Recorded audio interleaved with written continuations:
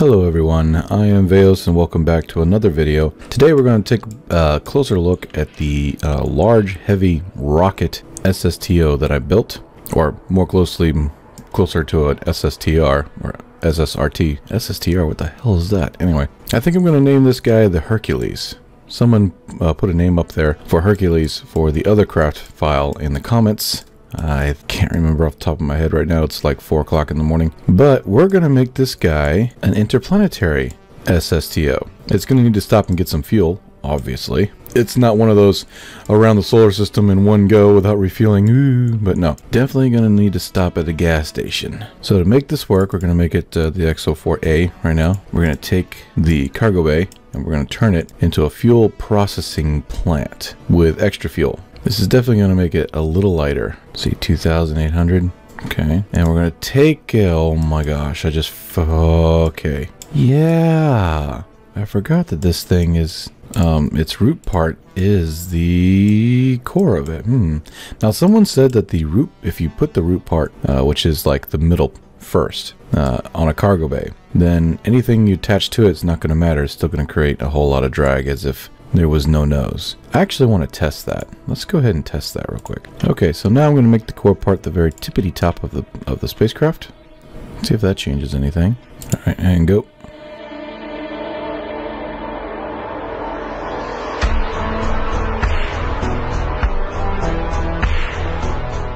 So it stops at 43 seconds. 689. 43 seconds at 689,000 apoapsis. Alright, we got our cargo bay, and we're just going to go ahead and start building a real quick, easy rocket that goes straight up. Make sure it is as aerodynamic as possible. Aerodynamique. With the root part is the cargo bay. And we'll go ahead and time that sucker on the way up.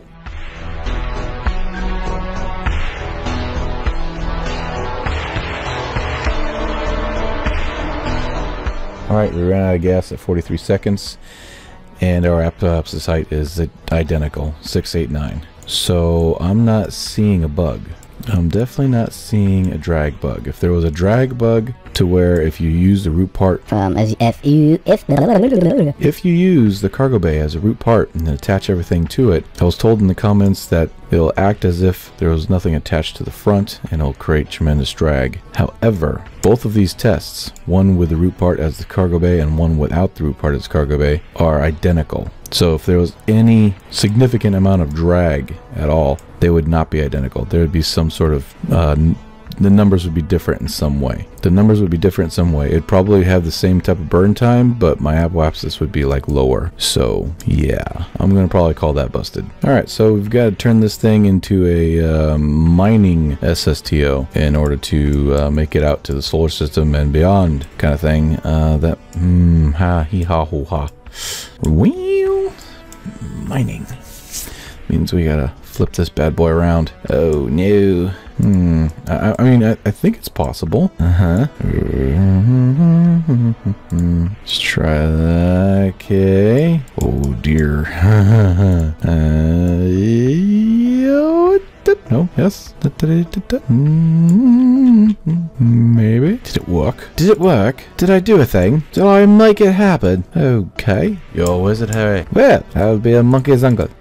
I think it worked. You know, this is just paranoid me. I'm just gonna go ahead and grab it. I'm just gonna grab this little tiny little guy, you know. No, it's not that I don't have faith in the attachment points of this thing. It's just a precaution. Yeah, just a very legit precaution. Yeah, something very teeny tiny. Can't really notice it unless you really look hard for it. Yeah, okay.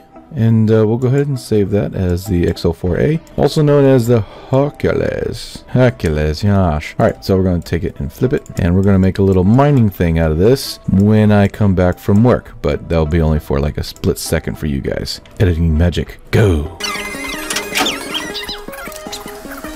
Okay, I am back from work. A little tired, so let's go ahead and get this straightened out, shall we? Now, in order to make this thing work, we're going to have to drill for fuel because it is a rocket SSTO. or closer to an SSRT, but take that out. Not exactly super duper fuel efficient, but still a wonderful little challenge, nevertheless. Okay, take that and I'll flip it around. It's better. We're gonna need as much space as we can get out of this thing. 4 tons, huh? I think I'll actually put this up front. Hello? Now, yes, I could technically make a smaller one, but I don't feel like sitting there for a million years. Yeah. I don't feel like it. Alright, so we're gonna make this one. Oh, yeah, that's all we really need. Okay. So it's gonna suck up the ore, and the ore is gonna go in here, and it's gonna be turned into fuel right off the bat. So that works. That works too. A dual mining extractor. Yeah. Looks kind of nice too. Alright, that's all I need for fuel, actually. Save for a lot of power. Okay, we're gonna have to figure out a way to make that power. Oh dear, it's poking out. I didn't want it to poke out. Okay, does it poke out when I close it? No, we're good. Okay, good. So power. That's not gonna work though, because when they start turning around, it's gonna look kind of like this. They're gonna be clipped into each other. It's gonna look really ridiculous. Yeah, I guess I could go off of these. That could work. How are these things with aerodynamic forces being shoved on them?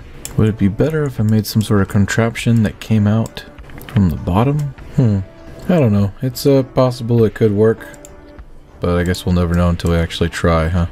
I don't like how it clips into the wing when it does that, so we're going to take that off. Alright, that one's fine. Okay, so we can't just land anywhere and get fuel. We need to actually go through the proper chain here, and that is... Okay, so we can't just land... Okay, so we can't just land anywhere and get fuel. We have to actually go through the proper course of action, and that is to actually look for the ore.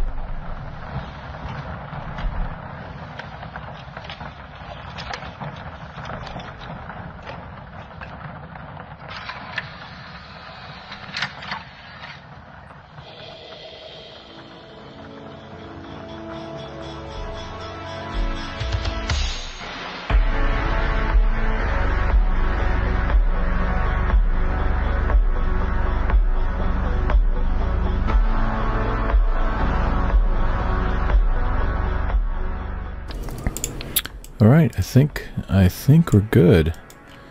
We've got a place for a Kerbal. I think I'm just gonna have one Kerbal, maybe two, because he's gonna be in here for years and years and years.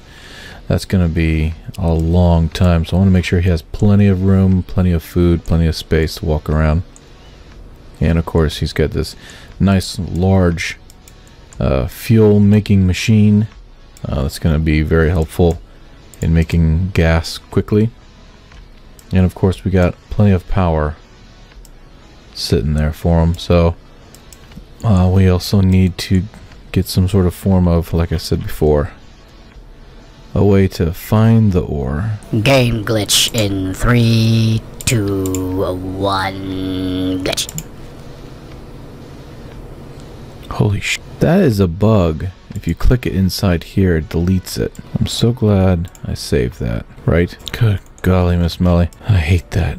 Oh, I hate that. Okay. Yep. Save religiously, people. I cannot stress that enough. Not with this game. That works. That works. So that comes out and that does its thing. We figure out where the ore is, and it retracts back in. Oh shoot. And then and then this deploys through it. Okay. Can we move this out of the way? Yeah, but well, that might be too much. And then suddenly it's hitting the ground. Deploy. It'd definitely be out of the way, but damn. All right, hold on. Yeah. Maybe we do this. So it's deployed, right? But when we land, we can have it move out of the way. Just enough. That works. We'll just have to manually toggle the hinge in order to look for the ore. Alright, got a cute little thing going on in there. Very nice. Very, very nice. Put this on here just so it can find higher concentrations of ore as we kind of roll around on the surface for a little while. Can work. Should have known. Well, hold on. We got lots of room. We can take this actually and have it come down by a lot. Yeah, there we go. Ooh, that works. Alright, launching in 3, 2, 1, 0.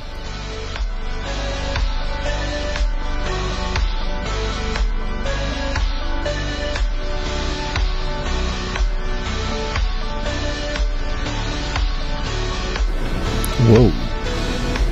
Whoa, what's with the laser show? Oh my gosh.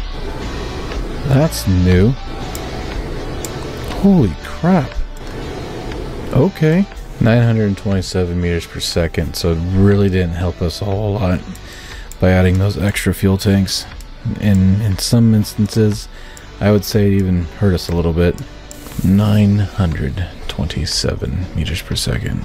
Well, unfortunately, I'm all out of time right now, but I think in the next episode, we'll figure out how to get, how to make this sucker into interplanetary. Just you wait. Alright, well, ladies and gentlemen, thank you so much for watching, and thank you so much for being a part of this channel. I am Veos, and I'll see you all in the next video. Bye for now. Bye-bye. Bye-bye. Share, like, and subscribe. Please. Pretty please. Thank you.